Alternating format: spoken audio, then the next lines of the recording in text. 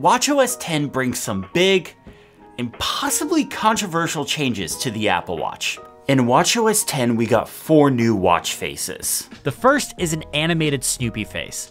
The animations are stunning here. Snoopy animates in different ways, including interacting with the hands of the watch, and also brings in different props. Woodstock even shows up sometimes. If you like these fun animated watch faces, this is definitely one to try.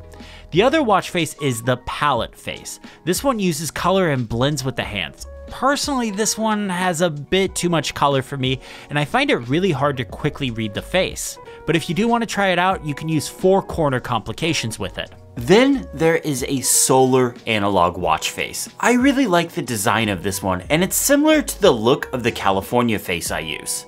The second hand has this beautiful gradient. Then finally, there is the Nike Globe face, which is very athletic.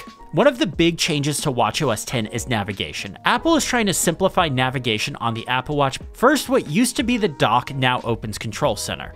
This will be the thing that takes the most getting used to. The benefit of it being a hardware button though, is now Control Center can be opened from anywhere even when you have an app open, which is really nice. What used to be called the dock is now just your recently opened applications, and it's hidden behind a double click of the digital crown. This is going to be the thing that is the hardest for people to discover. Double clicking the digital crown has never done anything before, and in this recent section, you can no longer pin apps, so it really is just the recently used apps on your watch.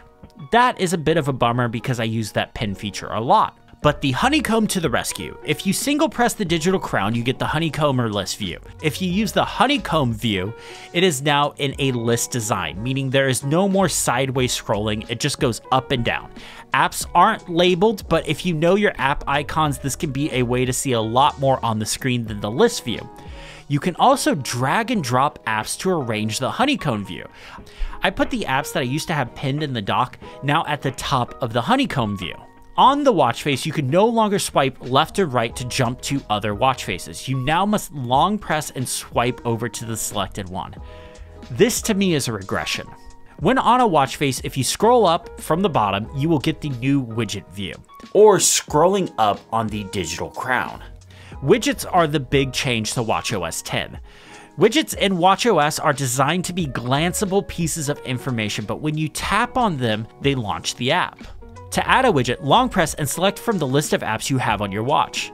There are some ones that I really like. Weather is good for quickly seeing the condition and temperature for the next few hours. Shortcuts let you run a shortcut right from the widget. I've been working on one called Action Shortcut that incorporates a few different shortcuts in it. The calendar widget shows your next appointment. Then there's a widget which brings in complications. What's strange is you can only have one of these. I put timer, fitness, and messages complication down there as a quick launcher. There is also some dynamic widgets that will show up at the top of the stack when you are using a particular app.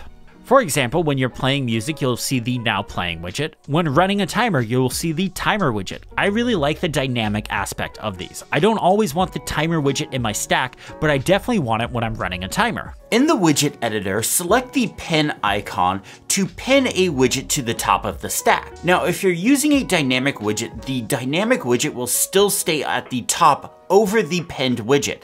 I actually really like this. Dynamic widgets like timers or the Now Playing screen should always appear at the top since they are the most relevant piece of information at that time. After 3 months of using the beta, I'm still struggling with a few of the changes that were introduced with watchOS 10. I'm slowly getting used to them, but I imagine when users install watchOS 10, it's gonna be a little dramatic. If you like this video, hit the thumbs up button, subscribe if you haven't already, and have a great day.